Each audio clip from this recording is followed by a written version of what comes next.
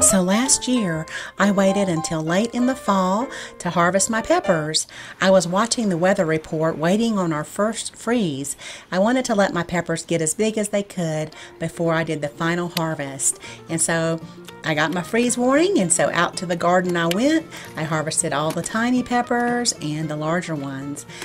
The smaller peppers found their way into some rice and beans, and then the larger ones I froze for stuffing later in the winter. Now when I stuff my peppers, I like to cut them lengthwise so they are like little boats. And I'll also share the recipe with you here at the end of the video.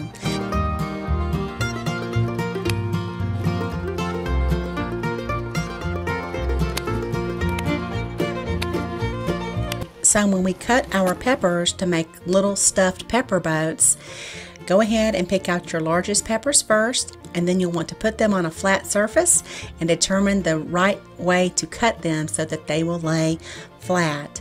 So just turn it around a little bit and see where they like to rest, and then cut it right down the center. Okay, and then you'll just want to remove your seeds and the little ribs inside. Now I did leave the stem intact on some of these, and that'll just make it easier for stuffing. That little stem will pop right out after they've cooked very easily. So once you've cut and cleaned all of your little peppers, get a nice little area where you can dry them off after we blanch them. And so what we're going to do is just in some boiling water, go ahead and put your peppers in there, and we want to cook them for about 2 minutes. They'll turn a nice bright green color, and then you can put them in an ice bath to stop the cooking. And the reason why we're doing this, and I don't always blanch my peppers first, is because with stuffed peppers you kind of want that texture, and you want them to hold up to stuffing, where if you don't blanch your peppers first, which is what I don't typically do for bell peppers when I chop them up, they don't always hold their texture in cooking. I usually just throw chopped peppers that I have frozen in soups and that kind of thing, but when we're stuffing peppers, we really want to blanch them first so they hold up with that texture and color. Make sure you dry them off really well. Put them on some parchment paper, and into the freezer they go overnight. And then in a 1-gallon Ziploc bag, a freezer bag, don't use a storage bag, use a freezer bag. You can go ahead and pop those in there, and then with a straw, I like to put that right there in the bag, and then I can just suck the air out and then quickly close it as I remove the straw. I just did not feel like pulling out my food saver. Definitely, if you have a food saver on your counter, use that, because they will keep much better over the winter.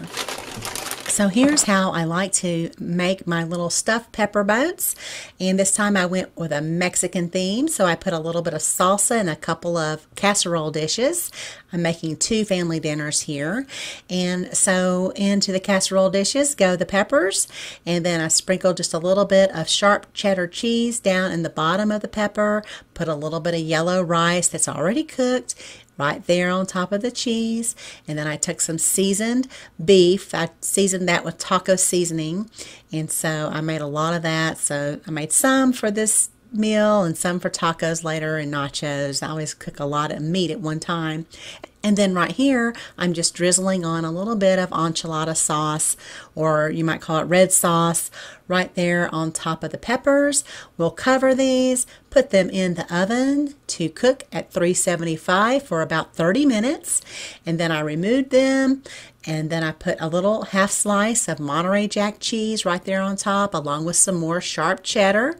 And then prop those under the broiler until that cheese was nice and melted and just yummy. And there you go. So those were our little stuffed peppers. I went ahead and removed those stems. Remember I said I left some of those stems intact.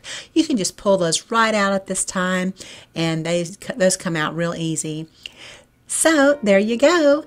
Very delicious and easy little meal. I made, like I said, doubles, so it made my job a little bit easier later in the week.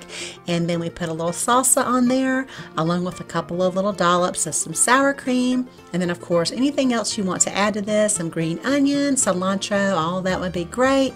And so I hope you can give it a try soon. And thank you so much for watching. Y'all have a beautiful day.